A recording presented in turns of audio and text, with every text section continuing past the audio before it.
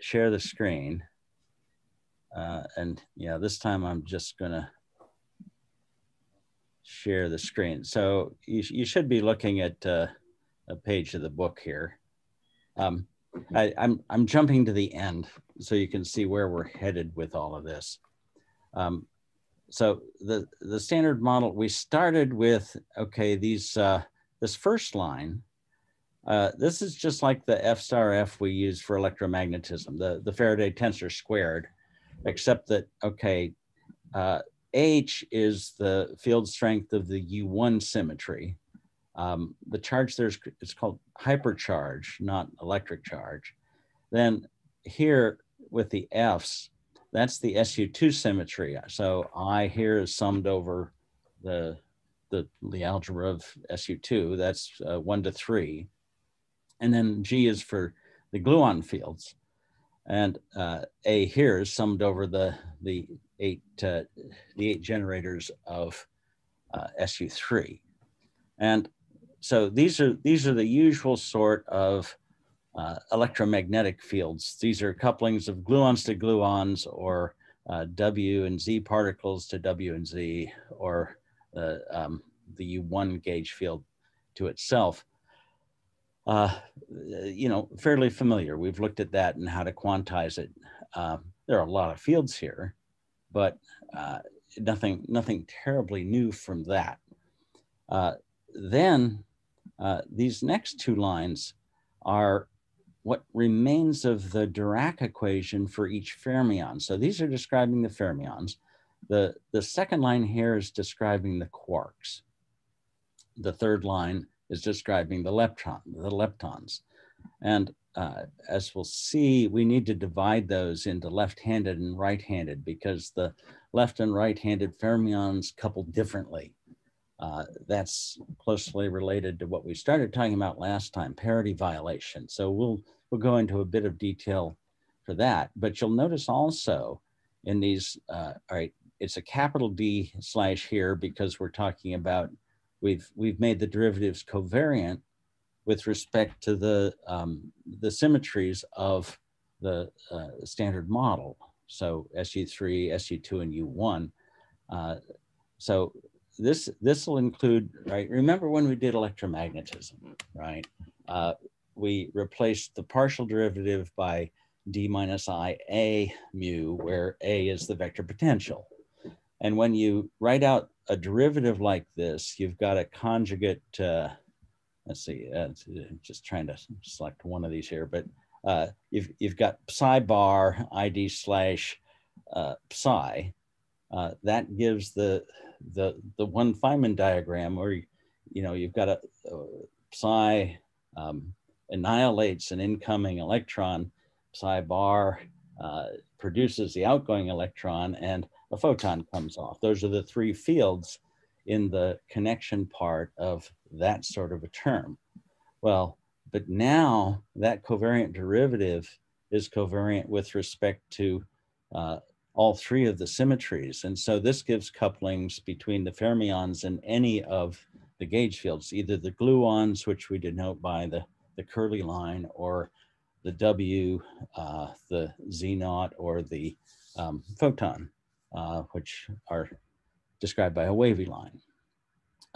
And we'll talk about how it is that the left and right-handed pieces get written down separately here. And that's true for both the quarks in the second line and the leptons in the third. Now, you'll notice in these Dirac-like operators, there's no mass term.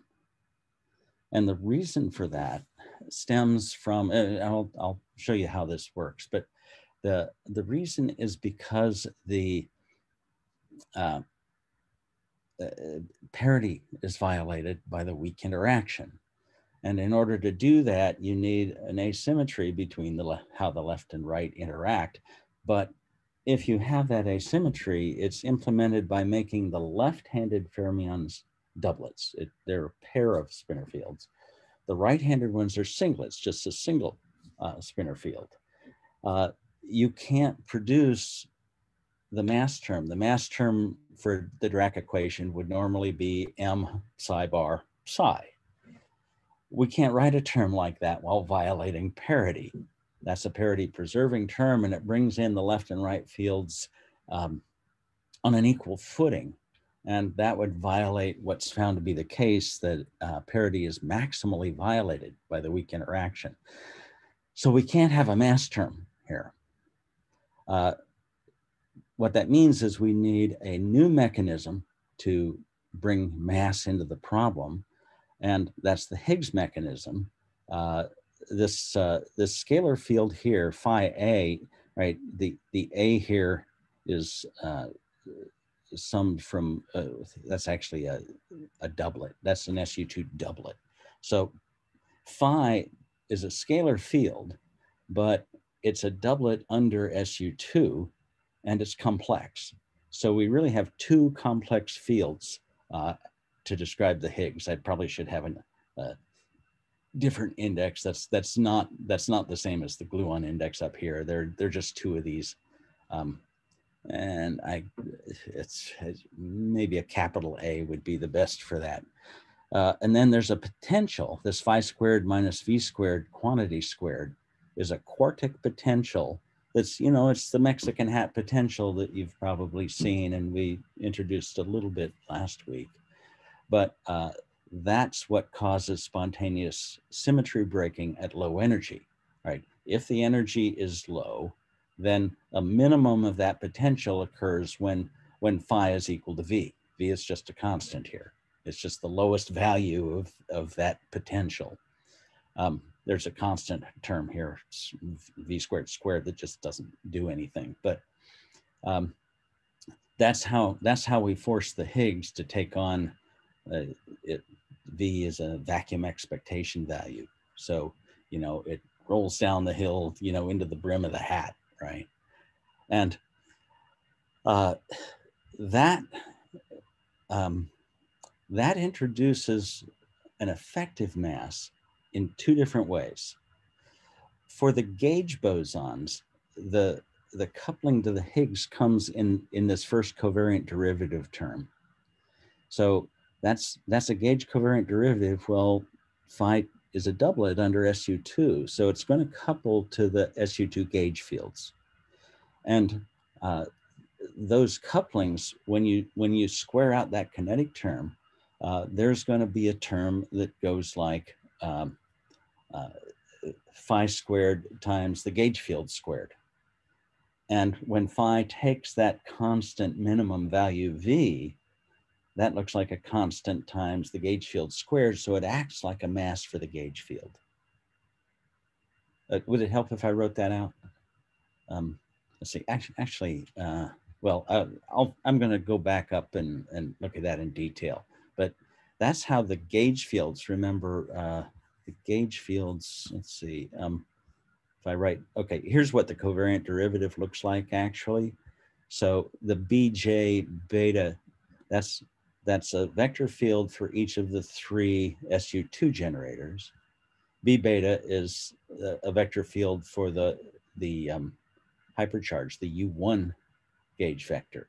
So this derivative is covariant with respect to both SU2 and U1.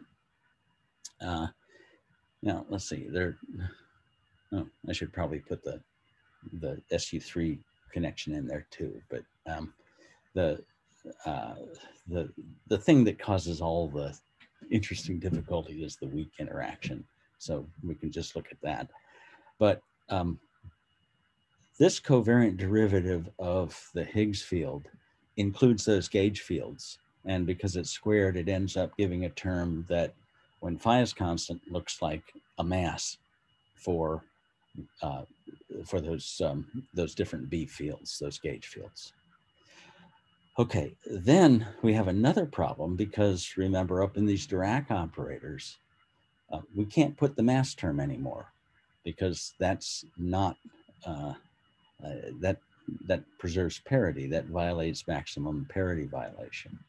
So we need another way to introduce mass for the fermions as well.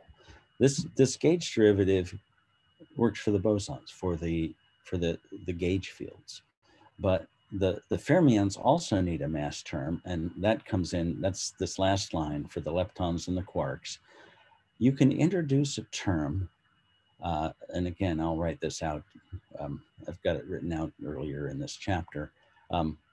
Between the right, the left, and the Higgs, you can combine those three fields to get a scalar. And then when that phi, that Higgs field, takes on its minimum value, it ends up producing the mass terms we want. So that's what all this is doing. And if you write things out, you know, it looks a lot longer. And even in something like this, remember, this field is actually being summed over 6 different leptons, right? You know, this thing is huge if you were to really put in all the different fields. It's just that there's a lot of regularity to what we're introducing for each quark. We've got a Dirac operator, and we've got, these are called Yukawa couplings. And then we have the Higgs field, and we have the gauge boson. So that's the overall picture that we are led to. Let's go back and see where each of those comes from. Okay, so, and I had a question really quick. Yeah, sure. Okay, so I mean, so the Higgs field in general, the Higgs mechanism in general is, it's like akin to an auxiliary field solution, like in special relativity and in string theory that you do. But is it more like a Goldstone mode? Is it a Goldstone mode? No, the photon is the Goldstone mode. The photon All is right. the Goldstone. So okay, so here's what happens. You have the image of a Mexican hat potential, right? So you have symmetry around an axis, and then you have this well, a high point at 0 and a well. And that picture emerges from the way we write this potential. But you can see that if the Higgs field is down at the minimum of that potential, then exciting it, you know, up and down the brim like this requires energy. Exciting it around the brim of the hat doesn't. Those are all equal energy states. So it turns out that the implication of that is that mode of excitation does not give any mass to the corresponding combination of the SU2 and U1 gauge field. I guess what I meant is, that's the one you call the photon, but that's a general property of this spontaneous symmetry breaking, that you have a massless mode. That's the Goldstone boson, the massless mode that generically arises when you do spontaneous symmetry break. Okay, and sorry, then the massive states are the broken symmetry from the Goldstone mode. Yeah, that's right. Yeah, the Goldstone's not broken. It doesn't acquire a mass. It's the other modes that do. And it is that hidden symmetry that gives the other modes their mass. Or we invented that symmetry. That symmetry is what, we had a mass and we decomposed that constraint problem into a U1 symmetry that we imposed on the problem. Like we added this auxiliary field of sorts, but we used it to fix the mass that was in the equations. That was just a scalar that had the wrong type of symmetry. Yeah, we can't put that scalar in. We can't just put it's not a scalar, just in the same sense that it wasn't. Okay, think of it this way. I mean, who told you to write the Dirac equation? Well, Dirac did, of course, but you know, how did he introduce mass? Well, he put m times psi bar psi. You know, that's not the only way to introduce mass. Well, it's even more elegant to put it in dynamically. So it's an epiphenomenon, right? It's something that arises from your solution. I want to show you exactly how this comes about. So let me go back a few pages here and, you know, tell you the details of this story. Do you have any questions about the overview? I had another question then, just about the general Lagrangian setup. Okay, sure. So then if we upped our symmetry to instead of SU2 to SUN, you know what I mean? Like if we added, if it was ONN as opposed to O22, then would we just have like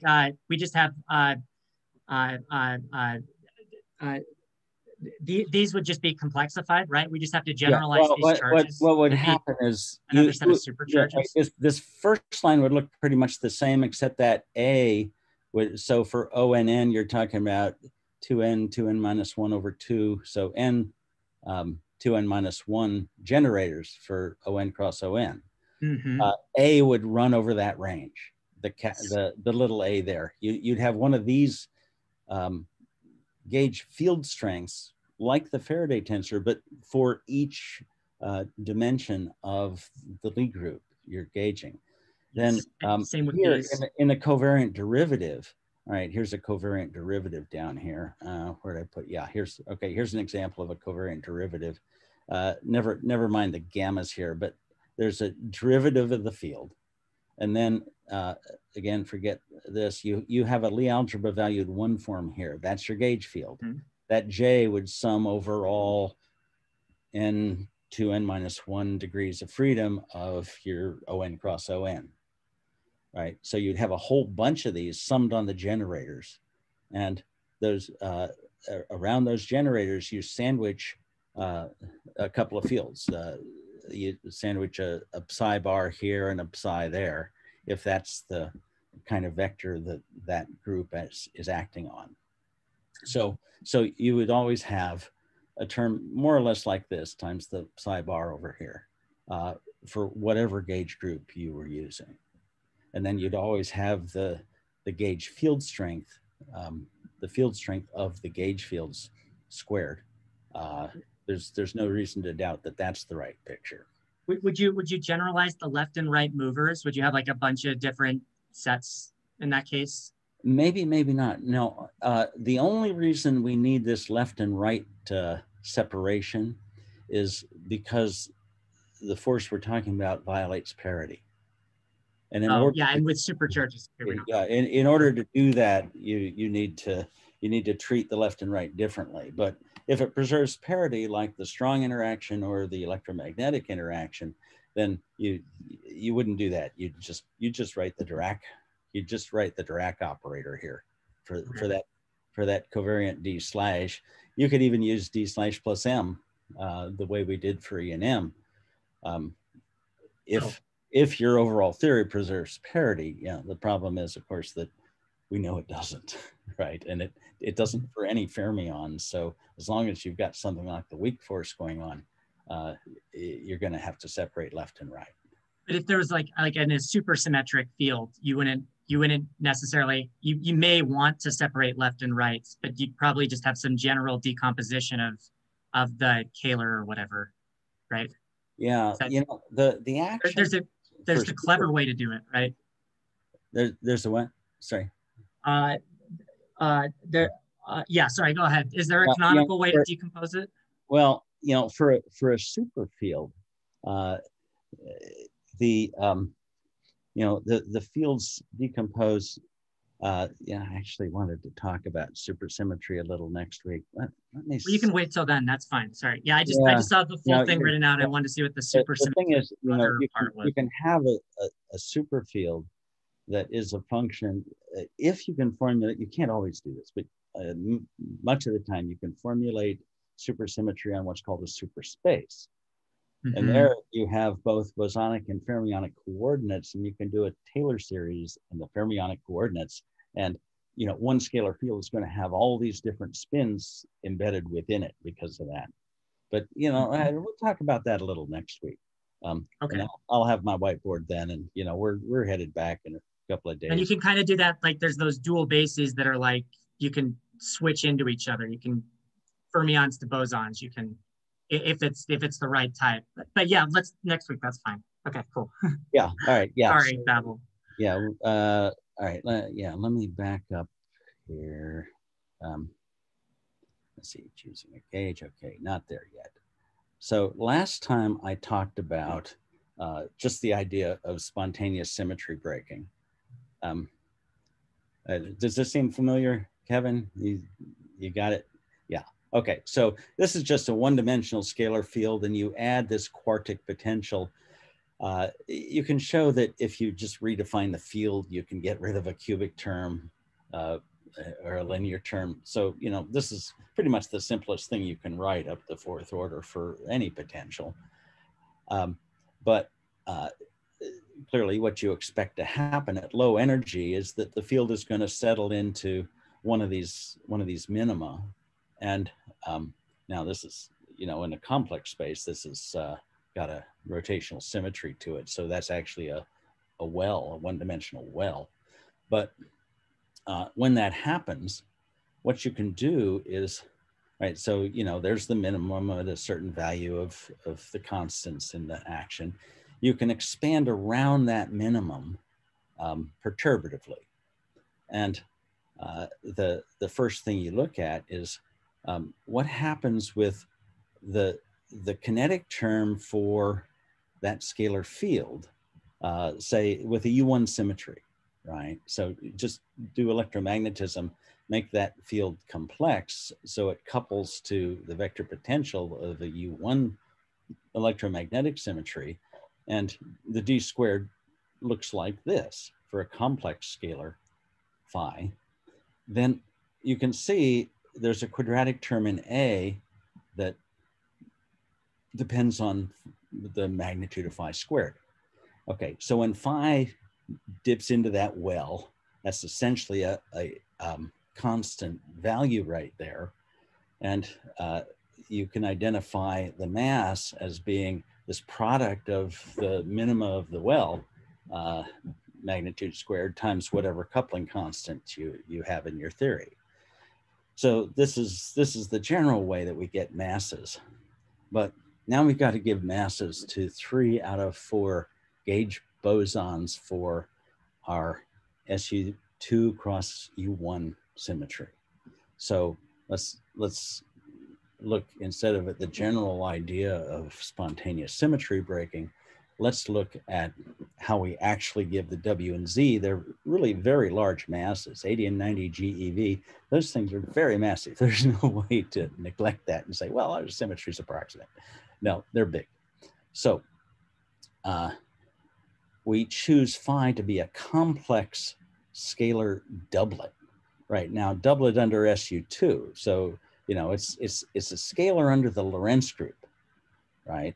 But it's actually 4 scalars because it's a complex scalar under the Lorentz group. And under SU2, it transforms with these 2 components. Just call them phi 1 and phi 2. And remember, phi 1 and phi 2 are also complex fields. That's the full Higgs scalar. Okay, so the covariant derivative under SU2 cross U1. Okay, the taus are just the Pauli matrices here.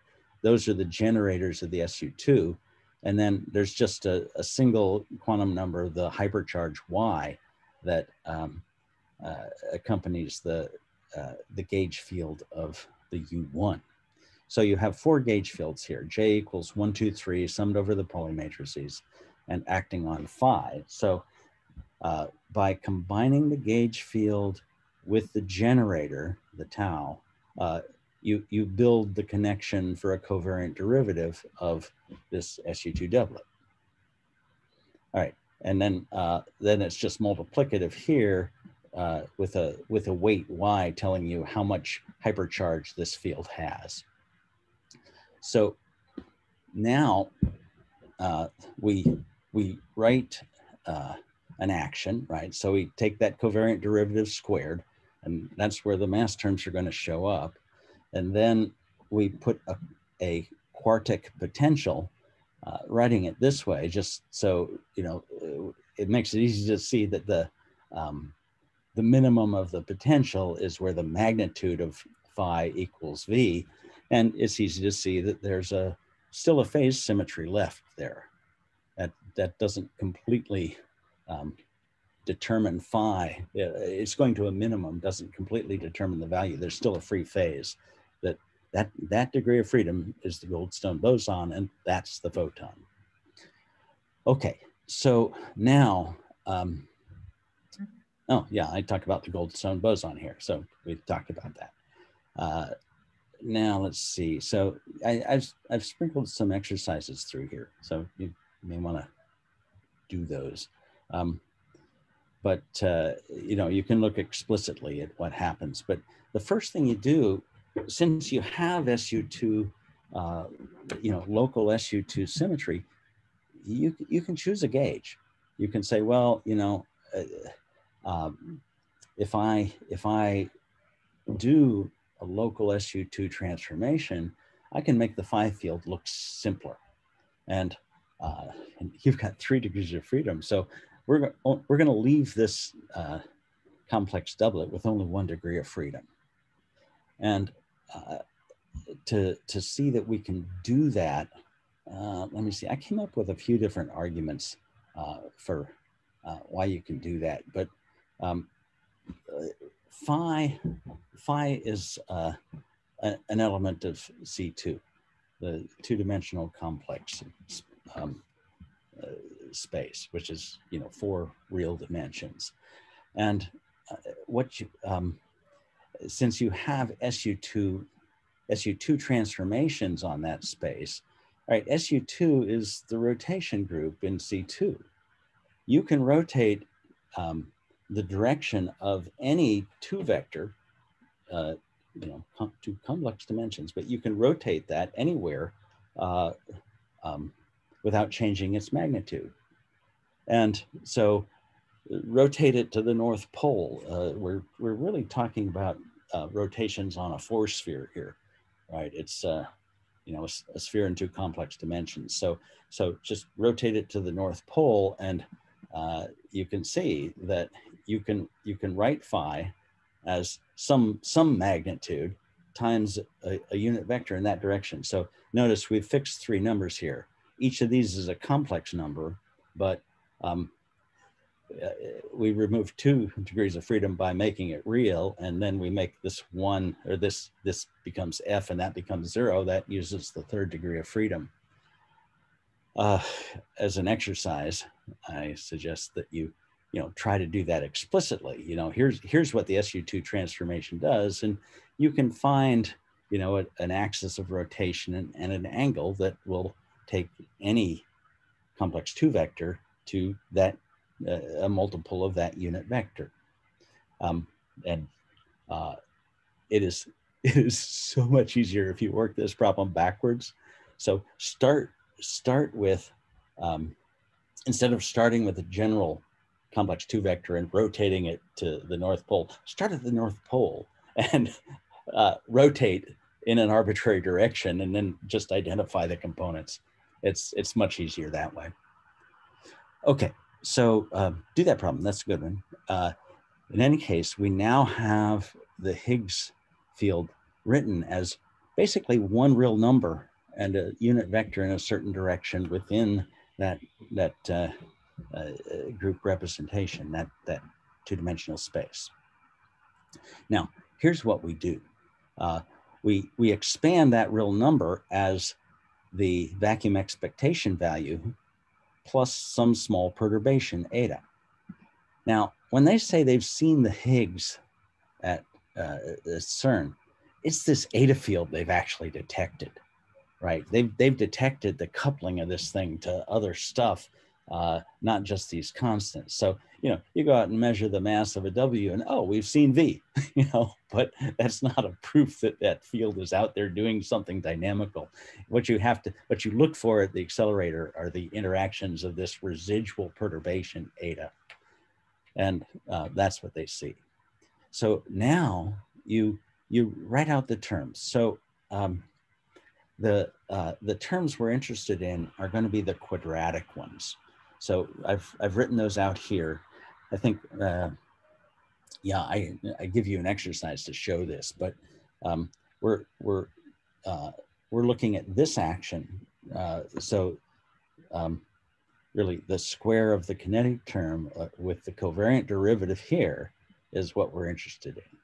So, you know, you square that all out and that's some big long thing, and you're interested in the quadratic terms. These are the quadratic terms. And among other things, they depend on these inner products of the generators of the SU2, the taus, sandwiched between a couple of Higgs fields. And, you know, or just for the U1 symmetry, just the identity between a pair of Higgs fields. Well, so if we want to write this and see what quadratic terms we end up with, we need to write that out. And so, you know, here are these terms worked out, and, you know, they just end up being proportional to V squared. You know, the product of two Pauli matrices, you've worked this out, delta ij plus I epsilon ijk times a tau, right? We've seen that before. Or then if we just have a single tau, you're going to get 0 unless it's tau 3, because remember, this is proportional to, you know, it's basically a two-component vector, V and 0. So you just get the 0, 0 component, and the only Pauli matrix that has a 0, 0 component is tau 3. So you've got to get 3, and then you'll get that magnitude squared. And then just phi dagger phi is going to be the V squared. So now we substitute all of that into the quadratic part of the Lagrangian. And the epsilon here is going to anti-symmetrize two B's, which are already symmetrized by an eta. So that epsilon term just goes away. And we just end up summing these two B's. In this term, delta J3, this is an interesting term, because what it does is it sets this J to 3. So this is the sigma 3 part of the gauge field couples to the U1 gauge field. So it's a cross term between those two. And you get a couple terms like that. Then you get the U1 field squared. No mystery there, and that comes out with a V squared. And the U1 and the SU2, notice, have different coupling constants. We pull out a G and a G prime. So this simplifies down. These two cross terms, you basically have two of those. Then so here you have a BI squared. Here you have the BB squared, and then you have this cross term between B3 and the U1 gauge field. So these two look like mass terms, but this one doesn't quite, right? This is a mixed term between the two fields. So to resolve this, actually Weinberg, this theta used to be called the Weinberg angle. Now it's just the weak mixing angle. But the ratio of those two coupling constants is parameterized. And that theta W is one of the things that is measured about the electroweak unification that then goes into all the other predictions. There are only a few things you have to measure in order to start making predictions about what happens. So now, putting in that tangent, the thing you can do is, all right, the 1 and 2 parts of this of the SU2 just sum up like normal mass terms. So I equals 1, I equals 2 are fine, but I want to look at the B3 because it somehow is combining with the U1 field. So here I'm pulling out just the U1 and the tau 3 piece of the ST2 gauge field. You can factor it. You know, this is cool. You put in G tan theta for G prime, and you see that this term in parentheses that you're left with is a perfect square. Cool, because now you can write these this third coupling, this mixed coupling, along with the B3 part of this term and the B alpha term. You can write it as a constant times the square of a certain combination. That certain combination of those two gauge fields is the Z naught. right? You identify some convenient multiple of that as the Z naught particle, and then this 1/4 V squared G squared becomes the mass of the Z naught. So then the other two fields, well, the other two fields are a certain combination, and those become the W. But there's one combination, there's the orthogonal combination to this does not occur among the quadratic terms. That's the photon, that's the Goldstone boson. So we identify the photon potential with the orthogonal linear combination to the thing whose square appears when you expand that quadratic part of the covariant derivative. Okay, good. All right, so then, sorry, was there a question? Yeah, so I guess so if the photon is the Goldstone mode, and the W and Z in some sense are like the bulk waves. Is the Z something like a domain wall state? Is it something that's like frozen at the, I mean, I guess, quote unquote, frozen at the base of the, that's what I mean with between two vector fields. You're taking like a sector of the Lagrangian, and then we're finding a massive, like it factors. So we're finding like an exact state so it's like almost like a subdomain quantum state that's exact, that then is bounded by the Goldstone mode and the two W's. So like the bulk fields and it's what's left after you've separated those out. Yeah. So the goal here is just to write this interaction part of the Lagrangian as a sum of squares, right? And we've done that. It turns out that well, two of the squares are parts of a complex field, the W plus and the W minus. They're complex conjugates. So you can actually write their action as you would the mass term for a complex field. But you know, and the kinetic term also factors as a W star. So it's an ordinary complex pair. And then you have an ordinary Lagrangian for the Z. The Z just occurs with the, you know, the quadratic partial derivative squared, you know, the derivative squared, plus this constant times Z naught squared. So it's an ordinary, you know, on practically a Klein-Gordon action for the Z naught, right? It's looks like an ordinary scalar field at this point. But the way the real unification that Weinberg and Salam came up with is to realize that you can write it as a linear combination of two different gauge fields from the U1 and from the diagonal part of the SU2. And then the orthogonal piece of that is the A. So all we're doing here is taking the four gauge fields of the electroweak symmetry and putting them in combinations where one of the combos is massless and the other three are massive. Yeah, and I guess what I'm at is that the massless one is super definitely a field because it's massless, and then the W and Z are definitely like global fields. Like they have a complex part. They're waves here in the gauge picture. They're waves, but then the Z looks like it's a fixed point. So that's why I ask if it's a free field here. It's a free field with a mass. That's with this mass. All right. Yeah. So these two B's are free fields, right? Those are vector fields in spacetime. They can have any values at all. Z is a particular linear combination of those, but this is still a free vector field.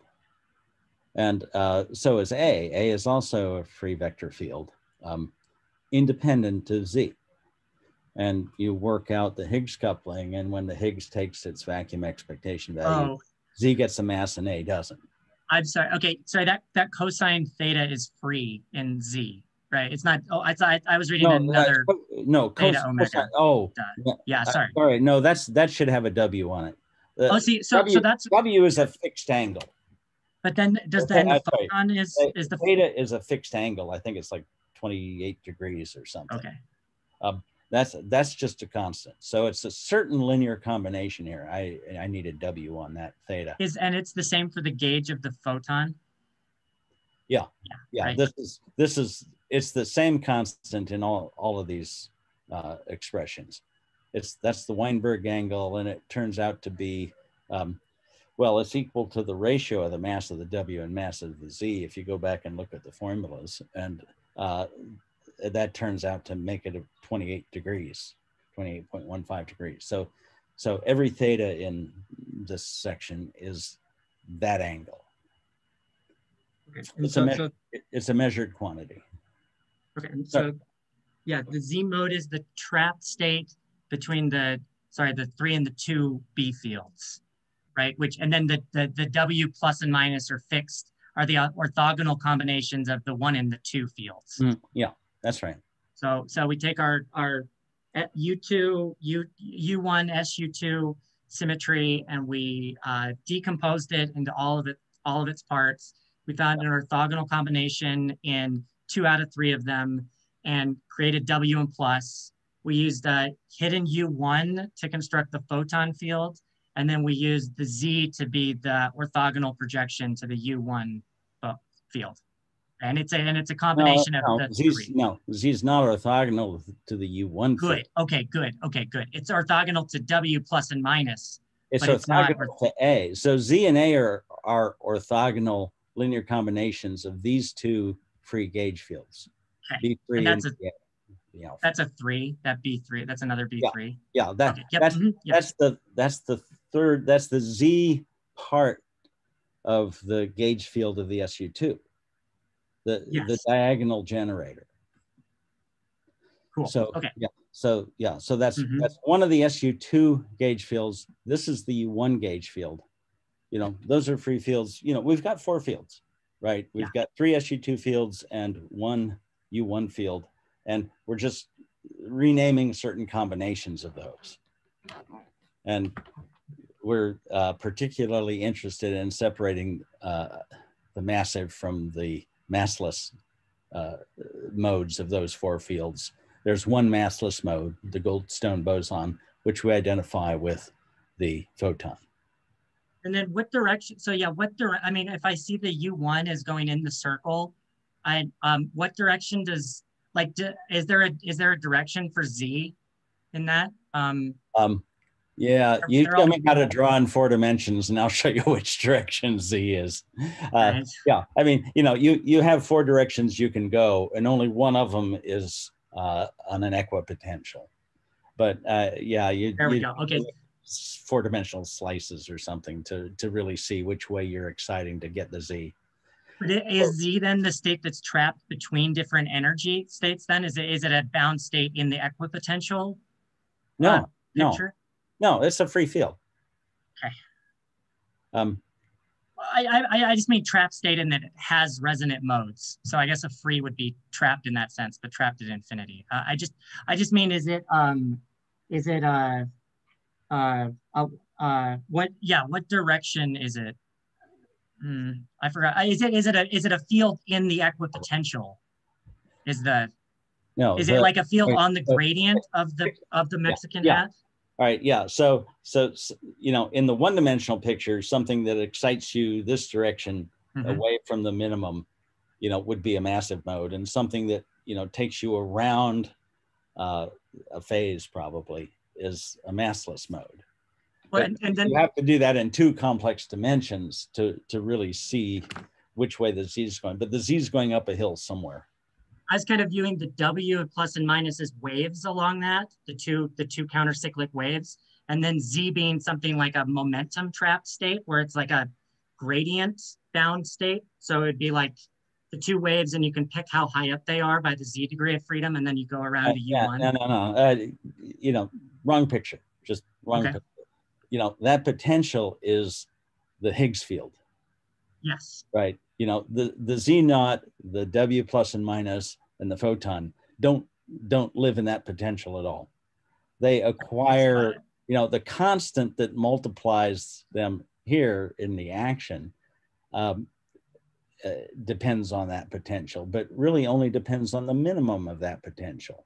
Mm-hmm. And when you do the exercise, you'll see that there are dynamical couplings between the W's, the Z, and the photon, and that eta, the perturbation of the Higgs field, where the masses of those particles depend on that minimum value only. Uh-huh. So it just kicks a constant in a useful spot, basically. Okay. All right. Now, that gives the gauge bosons their masses. The W plus and minus and Z naught are very massive particles, and that's where the mass comes from. That doesn't give the quarks their masses. So we need another mechanism to give the quarks their masses. And that comes from what's called the Yukawa interaction. The problem with masses in the Dirac action is that you have a psi bar psi, and I showed last time how you can write that as psi bar left times psi right plus psi bar right times psi left. That treats the left and right-handed parts equally, and we are not allowed to do that. So what we do is we write the left-handed spinor fields for the fermions as doublets and the right-handed as a singlet. And while we can't make a scalar out of that, we can use the Higgs to make a scalar out of that. So what we do first is we multiply those two fields. So we multiply psi bar right times psi left. And now, okay, that's a spinor inner product there. So these guys are spinors, right? If we want to combine with the Higgs, we need a scalar. So first thing we do is we multiply both components of the left-handed doublet with the right-handed barred scalar. And so each of these is an inner product of a pair of spinors. So now we have a scalar doublet built from the spinor fields. Then we can take the inner product of that with the Higgs field. So this is now a scalar doublet built from the spinors. We take an inner product with another scalar doublet, and now we have a true scalar under SU2 and under the Lorentz group, because these guys are all scalars and the Higgs is a scalar. So this term can be added. This is called the Yukawa interaction. And now, if we look at that Yukawa interaction, when we choose the gauge so that the Higgs is just this single real component, what happens is it plucks out the top piece of the left-handed spinor and combines it with that right-handed scalar. But the top piece is the electron, back here. Remember, this is the electron and the neutrino, or the tau and the tau neutrino, or mu and mu neutrino. So when you combine that with the Higgs, it's going to pluck out the top one only, and so you get an E right, E left, which is just what you need to have a mass for the electron. And then you govern that mass with this constant times the Higgs vacuum expectation value. And so this is where we get masses for all of the fermions. We do both the leptons and the quarks this same way using a Yukawa interaction. And Professor, yeah, is this kind of like a general, this is like the double copy trick on the field theory side, right? Like if you have like a scalar coupling that you want to get rid of, you can take two copies of the same field and then find like a state on the domain wall between the two or something. I don't know about that babble part, but yeah, you might be able to, this is something like this ONN symmetry. So you get an ONN symmetry by taking the quotient of the conformal group by its Weyl subgroup. That's how you build a biconformal space, and that theory has that ONN symmetry automatically just from the group theory. It's a lot more elegant than just doubling the dimension for the hell of it. Yeah, and just in these low, like in our cases where we just have an SU2 symmetry, that's why you can get away with the doubling, right? And then on the the mass side too, and it works for. I'm just Okay. wondering why. So Yeah, doubling. You're talking about these doublets here. You yeah. know, This trick right here, where we added a like a neutrino field, but it's like another auxiliary field, and then it's gonna end up getting a constraint that fixes the symmetry. We gave it the symmetry of the group well, to yeah. start. I actually no. It's not an auxiliary field. It's part of the SU2 doublet that is the electron doublet. Right now, in this way of doing it, it comes out massless. Well, we know that's not actually true. Neutrinos have a mass, so you actually are going to have to put a. I actually talk about this in here, and I haven't seen anybody talk about this, but if you add a similar term but put a sigma 1 in there, that's going to interchange the E and the neutrino pieces of that electron doublet, and that'll give you a mass for the neutrino. And we actually need that.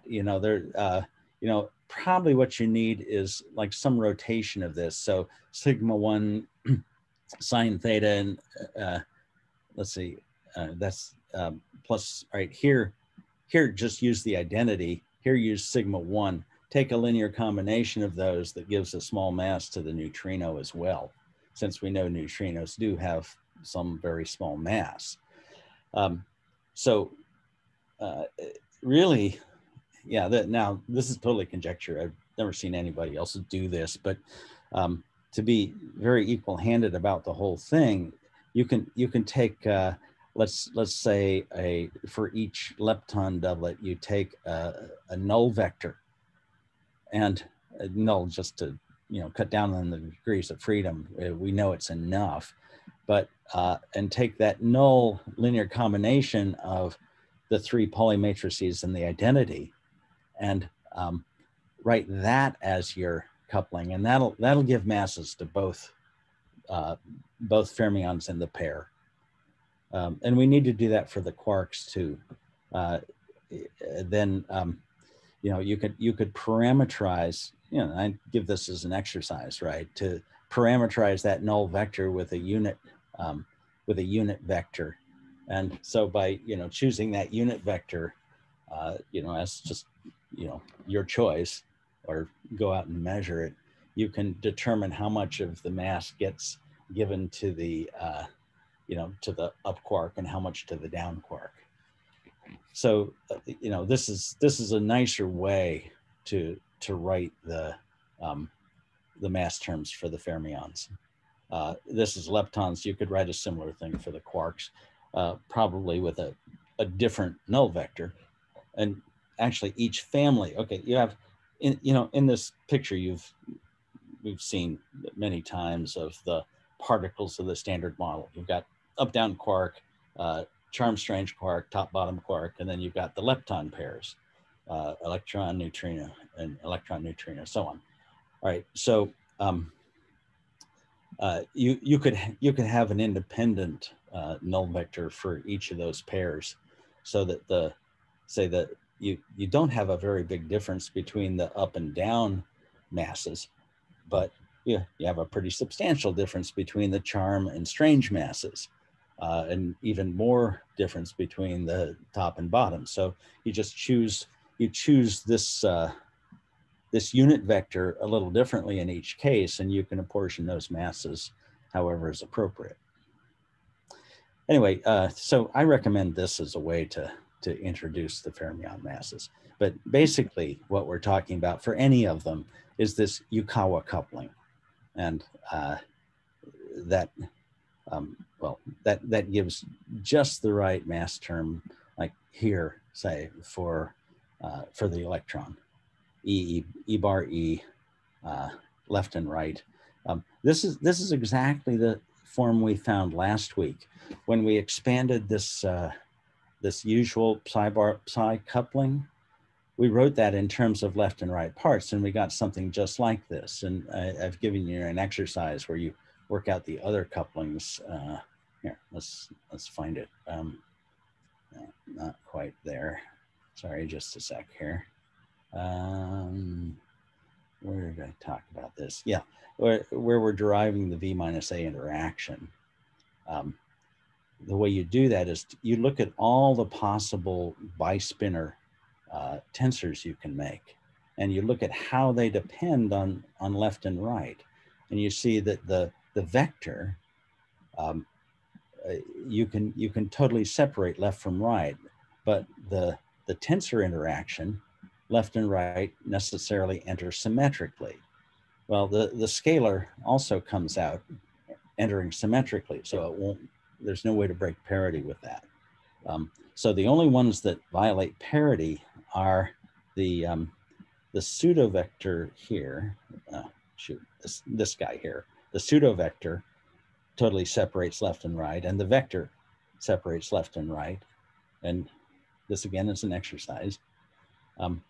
But then putting those together, you find that you end up with a left-handed projection as the right combination. There, if you just write that left-handed term, you can show that it equals this, or it's half vector piece and half pseudo vector piece, and that's called the V minus A for axial vector interaction. Okay, so back where we were. Sorry, I hope this doesn't make you dizzy to flip through here so fast, but yeah, and then I had a question about that, the left and the right. So sorry, is that sorry, and am I reading it that then the left is a double? That's why I'm saying double copy, because it looks like it's a vector of spinners. The VL is a spinner, right? Oh yeah. Each of those is a spinner. Now, so the right-handed field is like half the dimension of the left-handed field here. That's correct. Yeah. There are two spinners in a doublet. Now, you could build a tensor. You could take like an outer product of various left-handed spinners and have 4 spinner fields, or higher numbers in some higher rank sort of object. But the basic kind of object that SU2 acts on is a 2-component vector. So if we're talking about a spinner field in addition, so we need 2 spinners, and all that SU2 does is to mix those 2 spinners, right? It doesn't care that they're spinners. It's not doing anything in that 4-component spinner space. It's just mixing these 2 spinners in some way. It's like the SU3 of the strong force. Again, we talked about it last week, where all that the strong force ever does is to interchange colors. If you start with an up spinner and act with SU3, you still have an up spinner. It's just red instead of green, or it's blue, but that's all that it ever does. And that is what has led to these modifications of the standard model, because what we see are flavor changing interactions. We see up quarks transforming into down quarks, right? That's allowed by something that can interchange the spinner fields in a doublet, right? The weak interaction can do that. The strong interaction can't interchange a U and a D. Only the weak interaction does that. We'll see that we have to add another thing, because it turns out that in addition to parity violation, there's charge conjugation violation and simultaneous violation of charge and parity conservation. And in order to do that, that led to the prediction of a 3rd quark family. These vertical columns are called families, right? And there are decays of, say, a strong quark into an up quark, right? That's changing the family. Well, it turns out that we're going to have to introduce one more thing in order to allow that at all. Because, okay, the weak can interchange vertically, the strong can change color, but we still don't have a mechanism that's going to allow us to have a bottom quark decaying into a charm quark or an up quark. And yet we see that happen. So in order to do that, let's see. So let me see where we are. Okay, this is the final thing we end up writing for the weak interaction. We have the gauge fields. We looked at this before. Here are the kinetic. Can I ask one more question, Professor? Yeah, just sure. on the last section. Okay, sorry. Yeah, and then back here. Okay. Yeah, just kind of relating this. So we kind of like our right field here, and I think it was defined just slightly up, is it's just a regular spinner. So we kind of like built like a regular like a SU2 object, and then we're trying to use like two separate spinner fields to gauge it. Effect like the right phi here would be the top part, and then its bar will be the neutrino. But we're trying to demand that those two sectors are separate, right? We're like, this is just ER and 0. And then the other one, I mean, it's not because it's in a lower dimensional space. Not a doublet. No, yeah, it's a lower dimensional space. Alex, careful with your language, right? This is a scalar under SU2. So any symmetry, all right, any linear representation of a symmetry, you have a vector space that the symmetry acts on. SU2 acts on a 2-dimensional vector space. SU3 acts on a 3-dimensional vector space, red, green, blue. But once you have that vector space, you can construct all tensors over that vector space. It's just like general relativity where, okay, we have Lorentz vectors. Well, we can take outer products of Lorentz vectors or inner products of Lorentz vectors and produce scalars, vectors, rank 2 tensors, rank 3 tensors, any rank of tensor by taking outer products of vectors and linear combinations of those. So once you have a vector representation for your symmetry group, you also immediately have all tensor representations of that symmetry group. That's what we're dealing with here. So what we're saying is that the left-handed fields are SU2 vectors. Yes. The right-handed fields are scalars. Scalars. Yeah, that's what I change under the action of SU2. I need to be careful. That's what I meant. I meant cross 0. They're like the scalar. And then this, we took a bar. So effectively we made our auxiliary fields, or, quote unquote, not their left and right don't talk. We've got a bar, the bar and the bar don't talk, but we have the thing where the bar and the bar talk, and we're trying to gauge them separately, right? The right, we're trying to make the gauging look really nice, and the left, we're trying to throw all the nasty. Well, okay. So I get the picture, right? We need the right-handed pieces in order to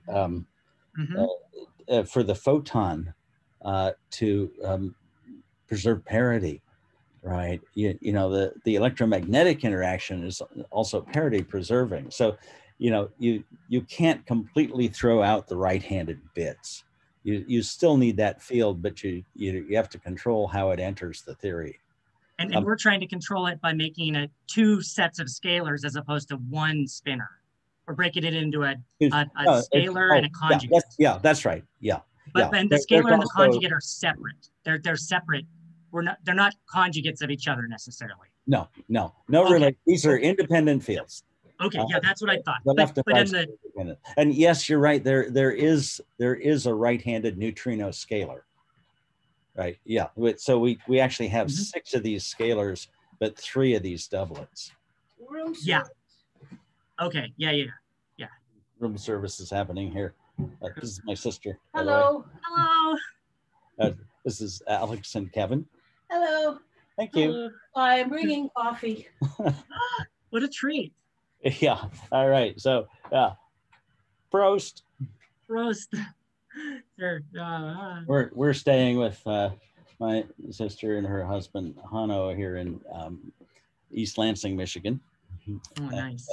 And, we're on our way headed back west. We've just been in Brunswick, Maine for the last week, where our trip got altered pretty radically. We were halfway out on a leisurely, road trip, basically, stopping at campgrounds and having a good old time. And we got a phone call that Meg's father, who we were on our way to visit, and it's nice to visit him because it's very relaxed. He's very regular in his routines. On Monday and Wednesday he has fried eggs for breakfast. On Friday, it's scrambled. On Tuesdays and Thursdays, it's bagels with cream cheese. On, let's see, Saturday is cereal and Sunday is a muffin. You know, and he follows this religious drinking ritual too. He has a beer with lunch. This guy's over 100, right? He's 100 years old. He has a beer with lunch. He has a happy hour at 5 o'clock. He'll have a martini or something, and then wine with dinner. You know, and yeah, it's a routine that I am happy to get in with. Actually, yeah. Look at that. Right. Anyway, we got word that he had fallen in the middle of the night, and he broke 8 ribs in his clavicle, and was, you know, in the hospital for a couple of days, and then, you know, in rehab. So instead of, you know, hanging out and doing our routine with him and, you know, having a relaxed week talking to him, we were going over to the rehab center twice a day, and, you know, meeting with him, and you know, he'd lie there or sit there. You know, he's doing really well, actually. You know, he's sharp as a tack. And anyway, he's recovering well. He is, yeah. He's hoping to be able to come back home. You know, he's been using his walker again. He gets around with a walker, and yeah, that was, you know, he's weak. He's very weak, but geez, he's also 100. So anyway, we were going to see him, so we sort of dropped everything, hastened out to Maine to see him, because, you know, we didn't know how he was doing when he just fallen, but he's actually recovering very quickly. Right. And you know, so now we're taking, on the way home, we're taking some of the stops we'd planned on doing on the way out. You know, rearranged everything, but hey, that's okay. As long as you're having fun, it's okay, right? Yeah, you know, it's been good, you know, seeing lots of relatives, you know, a little bit of strangeness along the way, but hey. So. And I actually had another question then about the stuff up above. I know, I'm horrible. That did not surprise me. Yeah. What you got, Alex? When you mentioned that null vector projection, is there anything you could get out of doing like a randomized sum over those null vector projections? Or yeah. No. The thing is, well, I mean, you know, maybe you could, you know, work up some dynamics for that vector or something. I don't know. You know, I just wrote it down because it works. But the values that vector takes are known, because we know the masses of the quarks and the masses of the leptons. You know, except for the neutrinos, we don't know exactly. But knowing those masses determines those vectors. It determines whatever the mixing of the polymatrix and the unit are. So. Yeah, you know, there's something you could go do research on, you know. Well, the reason I ask is I think at least with the double copy story in gravity, which is that you can model general relativity in the far field by 2 copies of the of an antisymmetric spin 1 particle that's just got some arbitrary. It'll have different soft coverings or couplings, you know, on it. But I was wondering, they mentioned the proof that we saw was that we even saw that black holes can be represented by randomized SYK models, which are randomized spin 1 antisymmetric. And so then this looks like if you took all of the couplings and summed random, it would just look like generic mass under some SU2 U1 sum symmetry group. So it almost looks like a. Do you see what I'm trying to just to fill in the gaps of I hadn't seen before? But the fact that this works over any null vector. Oh, your sound. Oh, okay, came back.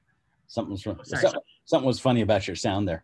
Okay. You know. I should interject briefly here, Please. but about these double field theories. This is something I've been working with for 25 years now, and what we've shown is that when you write general relativity in this doubled field theory, which we construct systematically from the conformal group, it's like a thermocouple. You can write a an action linear in the curvatures for gravity, and the resulting field equations force a reduction to half the dimension, and you're doing general relativity on half the dimension as a consequence of the field equations. You'll see with these double field theories, people talk about section conditions.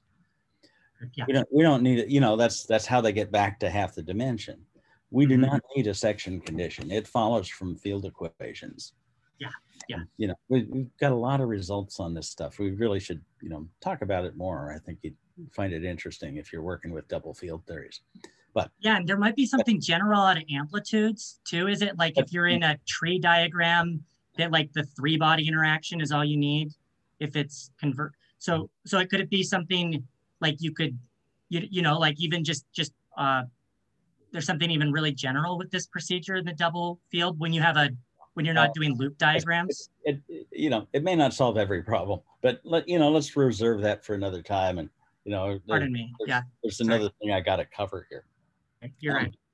So, all right, this is the electroweak action that we've arrived at with the, you know, these are the Yukawa couplings. There's the Higgs, you know, there are the kinetic terms with the gauge couplings, and there are the field strengths for the gauge fields. So, you know, sort of normal stuff, except instead of mass terms in the Dirac part of the action, we now have Higgs and Yukawa couplings like this that gives mass to everything. And, you know, I want to make another really interesting observation here. The final action we're going to write is going to introduce all of the masses this way. There is no explicit M in the standard model. There's no explicit M in general relativity either. So, you know, mass is a classical illusion. There is no such thing. You know, it's low energy phenomenology to have this constant appear. That's just like, oh, that's interesting. All right, so let's look a little in a little more detail at this, because, all right, so I want to write this out now, solving for the B's in terms of the fields we want to identify with known particles.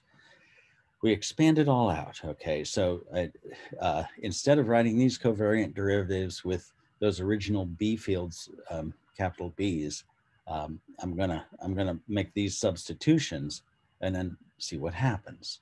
And what happens is, okay, we get W plus W minus, W plus minus, W, you know, we just substitute in all that stuff. And then we can see what each gauge field couples to. So for example, here, the W minus is coupling to psi, and there will be a psi bar on the other side of the derivative, sandwiched between, you know, tau plus tau 1 plus I tau 2. So we get specific couplings for each of the interactions. So notice that sum is just a projection operator, or not a projection. It's a what do you call it? Well, it's that matrix, right? It's just got a 1 in one position. And what that means is that the W's are going to couple to a lepton bar and a neutrino. You know, this is if we have a doublet here and a barred doublet there, this is going to couple the second part of one to the first part of the other. So you get the electron with the electron neutrino here. And so we can see what the currents are. You just take off the W field, or you think of W as coupled to a current, and those currents look like this. They're neutrinos coupled to their lepton. So like the muon coupled to the muon neutrino, and so on. For the Z naught, we can write sigma 3 in terms of the isospin number. So, you know, the +1 in sigma 3 is I equals +0.5, and the minus sign is the, you know, the lower right corner of sigma 3. And so what we get as the coupling to the Z, where did I put it here? Oh, the Z naught coupling is I3 minus electric charge times the square of the sine of the Weinberg angle. But here's the interesting one, the photon coupling. All right, the photon couples to a combination of, tau 3 and the hypercharge, this I3 plus YL. Well, we can identify that with the electric charge, because that's what the photon couples to, is electric charge. And so that means that this interaction, we can identify both the electric charge as G sine theta W gives the electric charge, and then the fundamental electric charge, little e, and then this quantum number is the number of fundamental electric charges, and we get the usual electromagnetic interaction for the A coupling. And then the Z coupling is just, it's an orthogonal combination down here. It works out to be all of this stuff. So so we can see what has to be identified as which kind of particle, and what we identify as the charge of each particle. If you write out what this is with the hypercharge of a lepton being 1, you find that the E, mu, and tau all have charge minus 1 unit of electric charge E. So Professor, is it more appropriate then to think of Z as some type of like the Z field as some like the sector complement of the electric field? It's like some electroweak extension of a scalar radial. Okay. Wow. Yeah. Okay. Dang, that's crazy. So for example, in the hydrogen atom,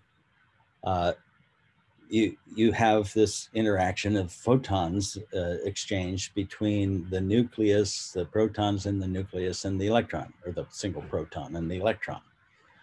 But you can also exchange Z0 particles.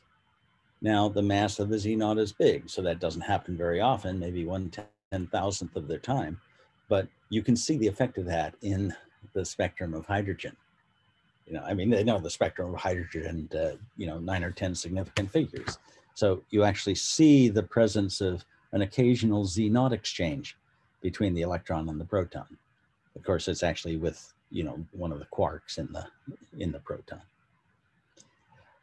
So, yeah, so, you can write it out, you can expand it, and remember, this is a perturbation around that minimum of the Higgs field.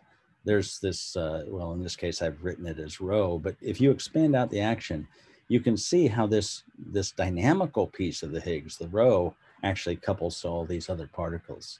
And there are a bunch of non-trivial couplings there that tell you how you expect the Higgs particle to decay, for example. Those are real effects that you expect if the Higgs is the correct way to put mass into these theories, and it seems to be working just fine. Okay, then for quarks, we do a very similar thing for the quarks, right? We have the interaction of the gluon fields with one another. We've talked about that. We need to get rid of this mass, so we just have the d slash, and the covariant derivative is, okay, the strong gauge fields, which I've written as GA here, coupling to the quark fields, plus the electroweak couplings, which we've already looked at. And we can pretty much repeat what we've done up to a point. So we write the gauge couplings for the left, the gauge couplings for the right, all that is fine. And then we put in a Yukawa term. But the one thing that's funny about this is if you look at what fields are coupling, all right, here's psi bar of Q left-handed, here's psi sub Q left-handed. And that Q is summed over the up, charm, and top families of quarks. But every single term in this expression for the Lagrangian for the quarks only couples up and down quarks to up and down quarks, right? The weak interactions can turn up into down or down into up, or top into bottom, bottom into top. But we see strange mesons, like the decay meson can decay into pions. That means that a strange quark is changing into a down quark. That's a transformation between families. So, and this is this is the last caveat to the whole thing. We've got to add one more thing. The explanation is that the mass eigenstates are different from the weak eigenstates. So the eigenstates of the weak interaction are different than the eigenstates of the effective mass operator.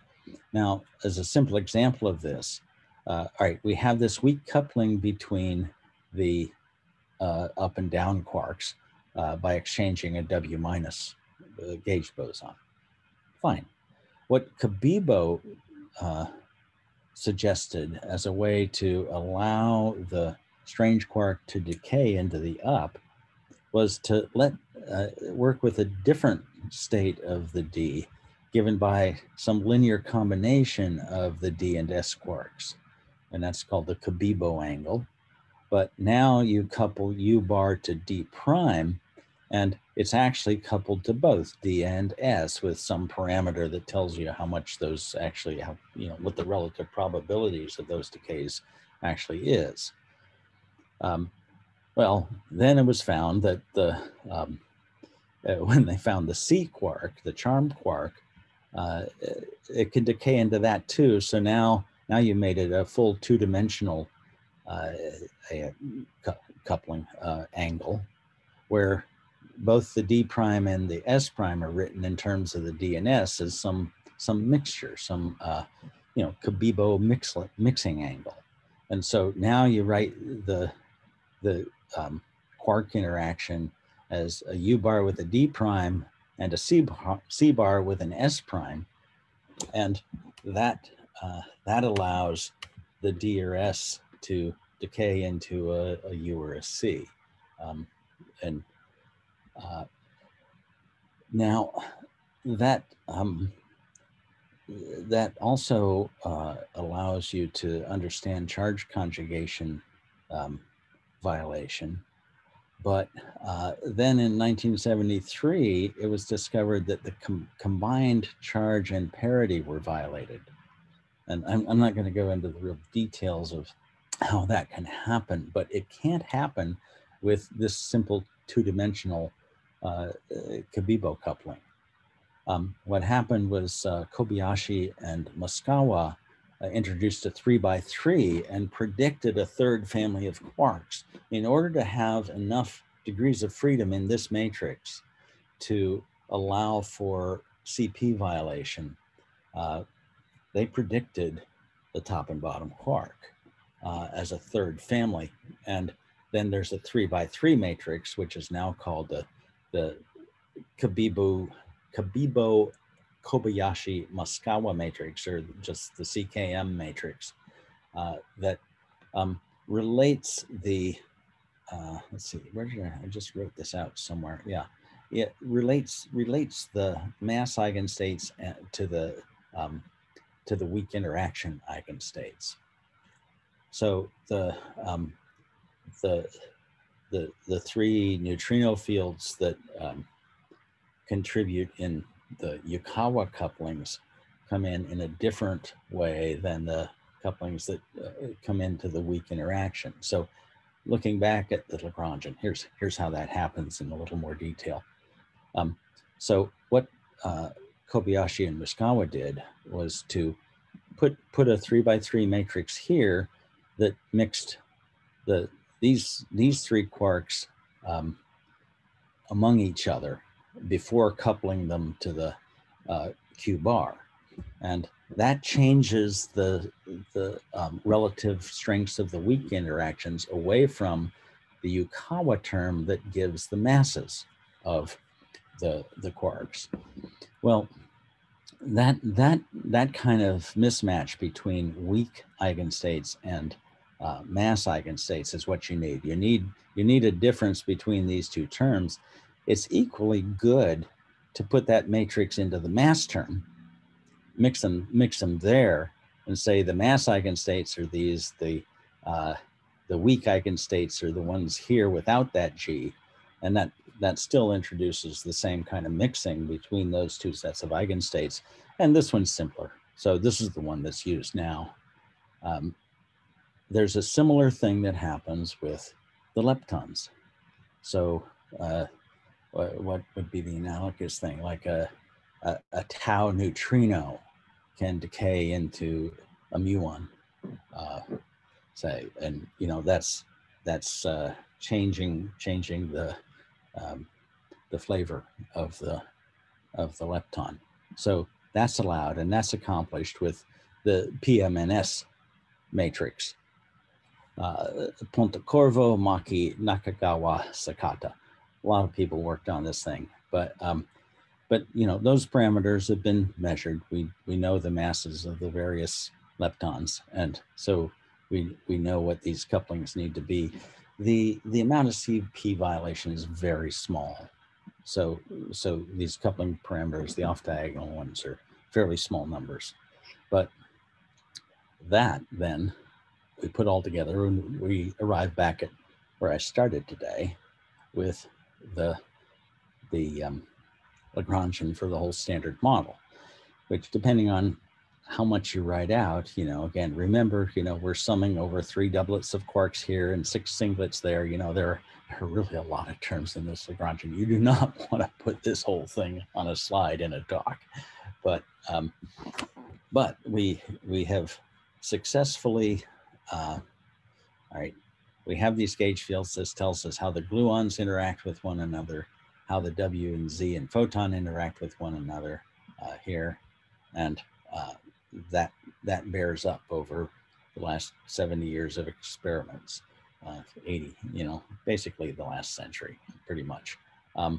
Here are the kinetic terms for the left and right-handed quarks, kinetic terms for the left and right-handed fermions.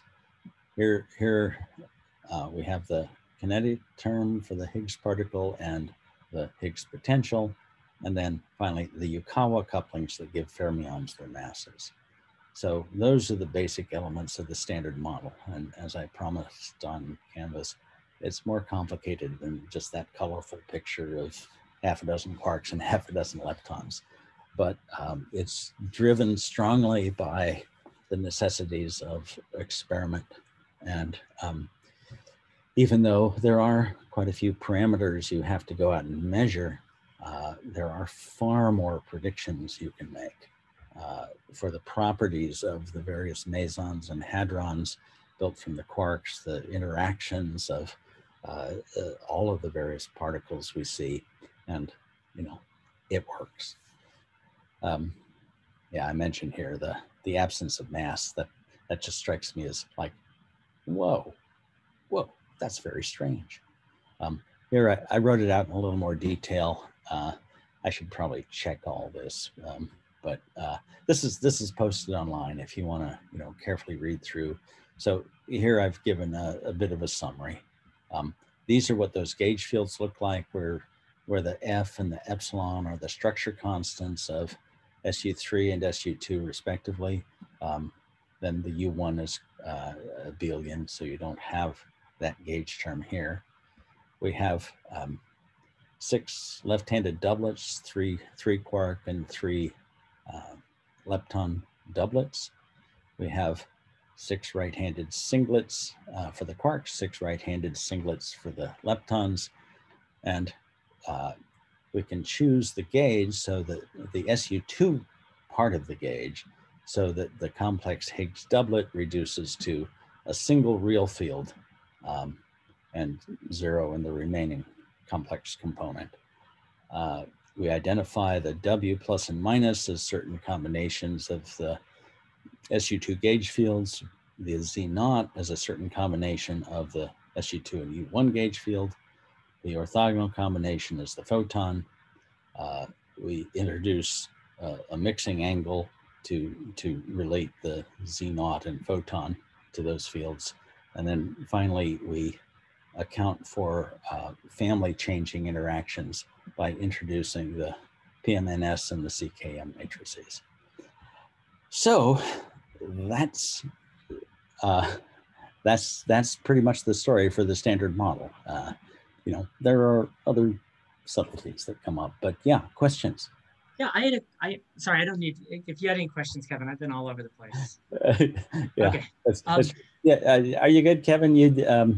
You're getting this, right? Yeah, I'm fine. I'm following just fine. Okay, good. Yeah. Well, don't hesitate to jump in or, send me emails if you have questions. And, the notes this far are online on Canvas. I suspect I've got a couple of typos or omissions in here. So if you see any when you're reading this, please let me know. I'd appreciate it. So then, Alex, you had another question. Yeah, there's a way that I've just been kind of reading. There's a duality in E&M and in GR with like where you can rotate them into their dual fields of sense, where you take like the electromagnetic tensor and product it in with the levis civita, and then you'll get the dual form. Yeah, it's just yeah. and you can formulate E&M self-dual pieces. Yeah. And then you could formulate E&M by just having a rotation angle between those dualities, and then you'll get the same equations out. And you could do the same thing in GR, where you take the curvature tensor and form a duality the same way. And you do it in the first two. You do it in the first two indices. Yeah. There's a caveat with that. It depends on the nature of the sources, whether with sources you can do those same duality rotations. But yes, absolutely, certainly the vacuum. Because you have to rotate what the charge means too. You'd have to rotate what the electric charge into the magnetic charge. So if E&M, if you have particles with different charge to mass ratios, you can't do that rotation with them. If you only had one charge to mass ratio in the world, that would work all the time. Brilliant. Okay. It doesn't quite. But since there's no such thing as mass, maybe that's not such a problem. I don't know. Right. Yeah. Yeah. And my question was whether all these mixing angles are kind of basically the same idea, except we don't have like a nice global symmetry, maybe like we do with, or if we do, it's more coupled into the other fields. So I guess what I'm asking is like, for this Z particle and for the CKM and PMNS mixing angles, are we kind of doing that where we have like the linear combinations of the symmetric particles that we know are showing up, and we're just going to mix them in some way to preserve the overall symmetry, and then we're going to use those mixing angles to fix the rest of the stuff. So it's kind of, I'm wondering if it's kind of, that's the math trick that we're doing, is the same thing as the duality construction, but duality means something slightly different here. It's a sector duality. Yeah, I'm not sure what you mean by sector, but yeah. I don't either. But yes, we have two types of things, and we're taking certain linear combinations of them to be able to identify properties with the properties we see in scattering experiments. So yeah, we know that among the 4 gauge fields of SU2 cross U1, there's if you couple with the Yukawa coupling, there's going to be a massless one, right? And the other 3 will have effective masses, and that's just what we see. It's basically, it gives one extra parameter you have to measure, that Weinberg angle, or equivalently the ratio of the masses of the W and Z, and then it makes it predicts particular interactions. So the Z naught was first referred to as a weak neutral current, right? It carries no charge. It's one of the weak currents, and so there were searches for weak neutral currents, and they found them. They're really there, and that's the way it couples. Now, as for mixing, self-dual and anti-self-dual, I've actually been looking at that quite a lot in relativity and related areas. The left and right-handedness here is the same as the projection in relativity between self-dual and anti-self-dual if you're using a tensor or using a spinor representation there. So, you know, these actually are the self-dual and anti-self-dual pieces that we've separated here. The left and right are. That's where I was gonna,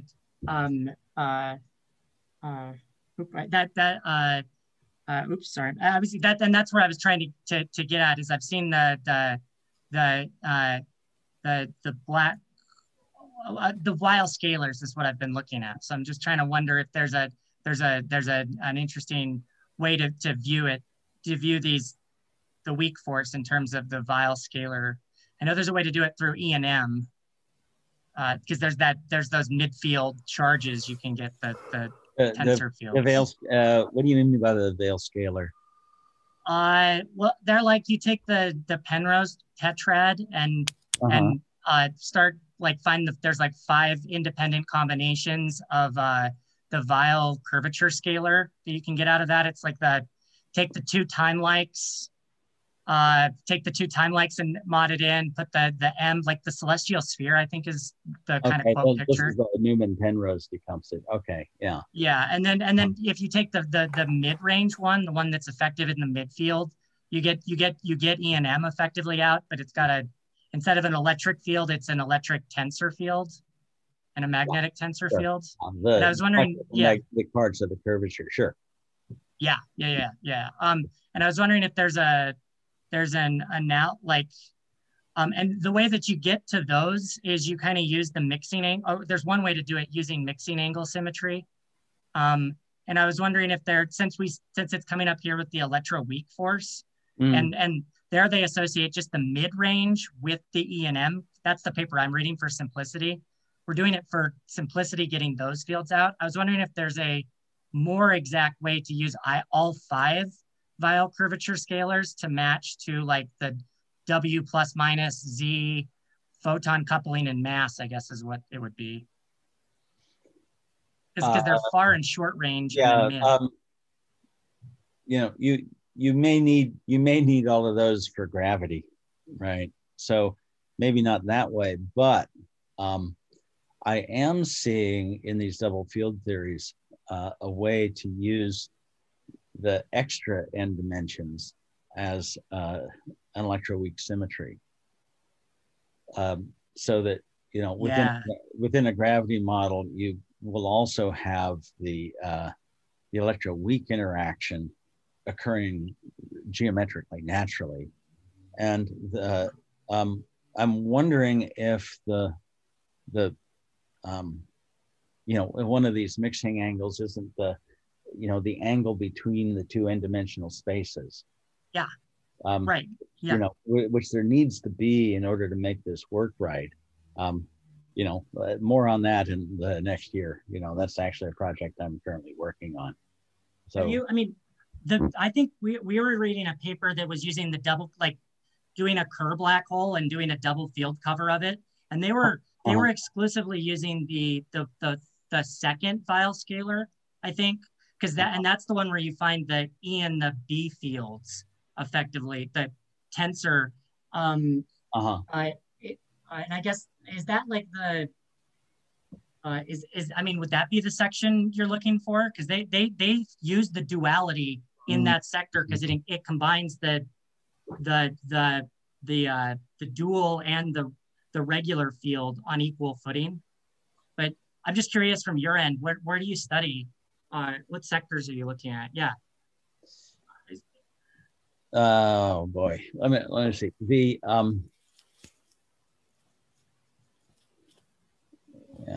All right. The sectors divide. Okay. The left and right also correspond to positive and negative conformal weight. So we really break things up by the way they transform under conformal transformations.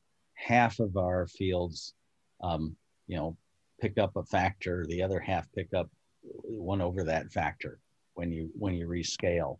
And that gives a natural separation into 2 subspaces. The mixing between those, hang on, let me see is that a little group scaling? The conformal scaling? Is that? No. Okay, but no, sorry to interrupt. Yeah. this is the underlying symmetry of the whole model. We start with the conformal group and gauge it to get a gravity theory. And we show that that gravity theory, you know, given such and such a Lagrangian, is general relativity. You start by separating out into the scalar, the 1 and the 1 over eigen subspaces. Yeah. Okay. Yeah. The close and the far. Yeah, it's unusual among conformal gauge theories in that by doubling the space, you have a dimensionless volume element. You know, because half the basis forms, you know, half your solder forms scale up and the other half scale down. So when you take the wedge of all of them to form a volume form, it's dimensionless. It doesn't scale. That's what allows you to write an action linear in the curvature. Unlike most conformal actions, you know, like if you try to write a conformal action in 4 dimensions, it's got to be quadratic in the curvature. So you get 4th order field equations, and you know and it still looks a lot like general relativity if you do it as a gauge theory. Interestingly enough, almost anything you do does, but still, you know, it's cleaner to get this doubled space, which turns out to be, you know, have complex structure. It's a Kähler manifold. Very pretty stuff. But you know, we should have a meeting when you know, we're not dragging Kevin through general relativity as well as field theory. I mean, no, general relativity is all good. Okay, I hope you find some of this interesting. Yeah. We get a little afield sometimes, but you know,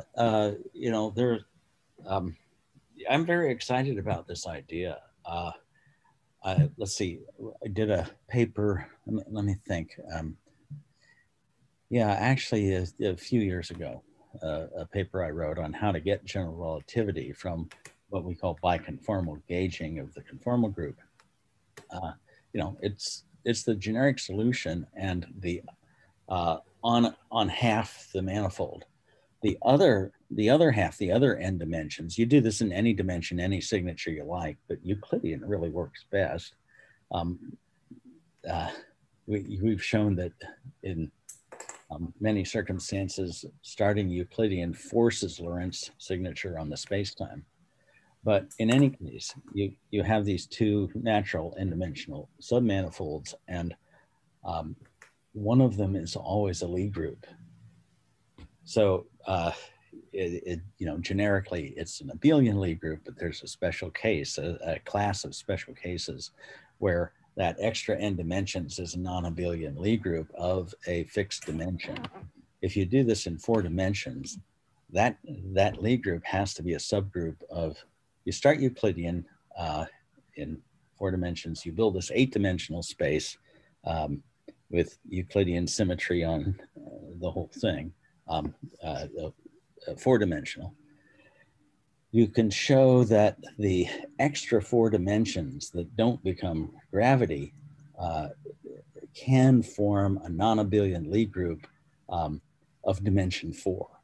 And it's got to be a subgroup of SU2 cross SU2.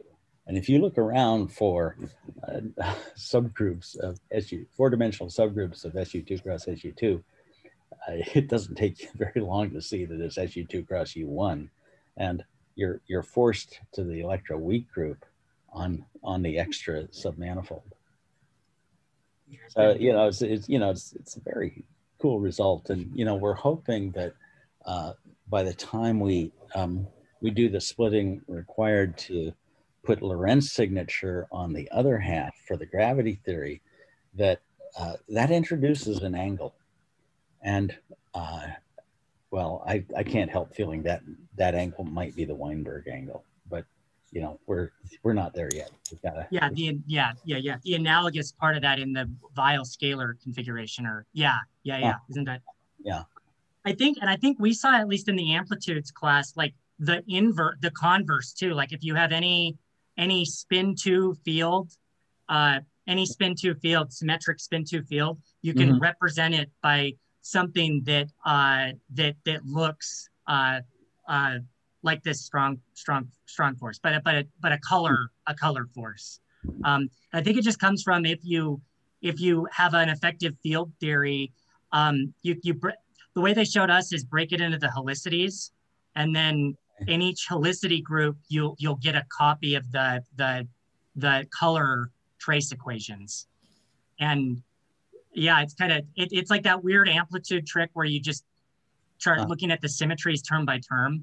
But so yeah, she showed us the other way though too, where you can start with general relativity or a graviton, you know, and then get out a color field, a double copy of a color field. So it goes both ways, I think is the, but yeah. No. And I wonder, I wonder if, is there a conformal, like is one of these, they didn't explain it to us in terms of one is a conformal, but we were using like little group scaling to separate the helicities out. And so like, did we do, it's like, in that sense is like the little group, like the babyest, like it's one, where does that fit in this picture, I guess, or yeah.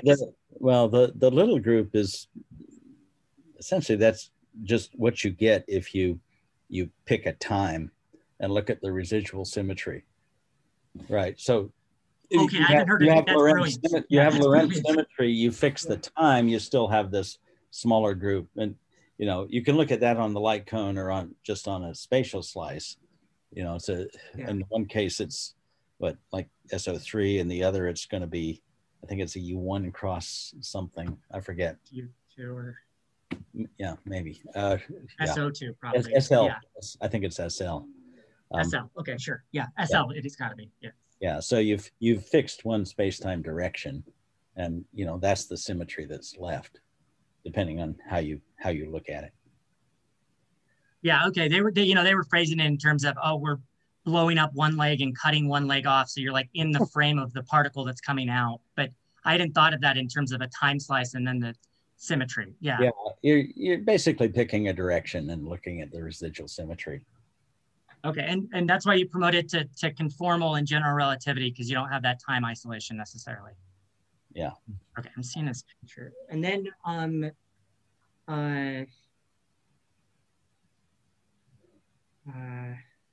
dang. Okay, cool. Sorry. I'm gonna stop the share here, and let's see. You know, I think let's see. I don't know when the technical end of the semester is. I mean, you know, we're doing this because you folks are interested in this. You know, we can do this as long as we like, but you know, I think I would like to talk in the next week or two a bit about string theory and supersymmetry as things that, you know, are happening more currently with these ideas.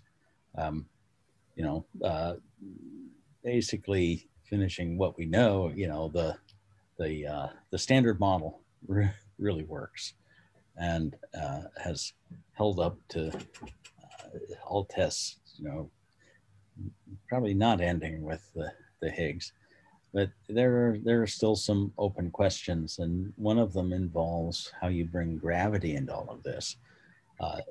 So far as we can measure, the standard model gives a really good prediction of the strong and electroweak interactions.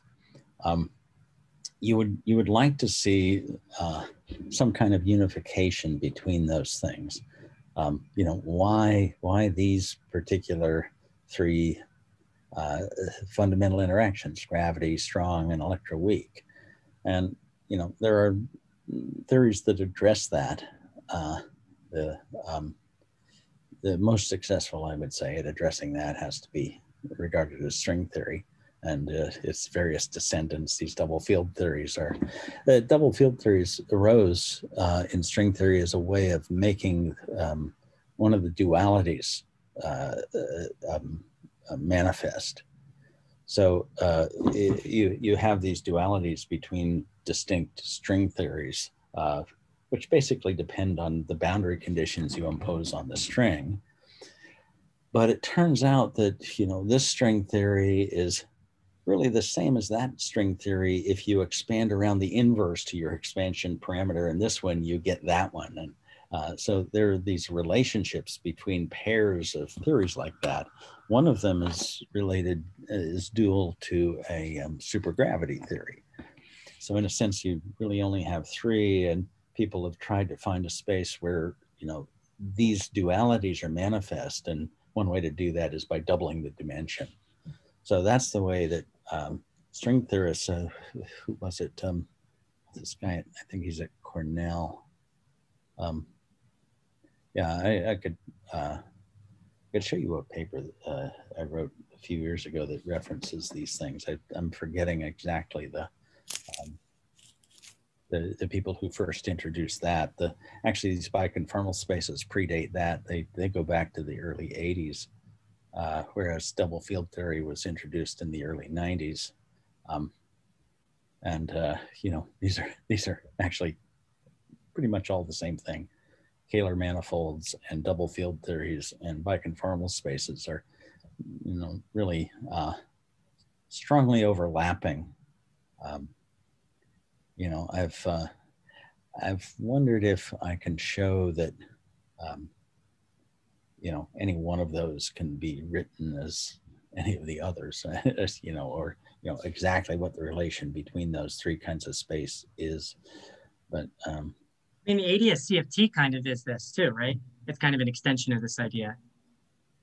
Because you get a left and a right field is ISO to the ADS space.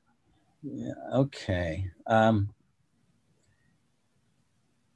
So is that a double field theory in the usual sense, or is that a different kind of yeah, that would be my question. I don't know if it's not exact. It is or dual. I guess you'd like you could work in some encompassing space where the relationship between those two is manifest. That would probably be a double field theory.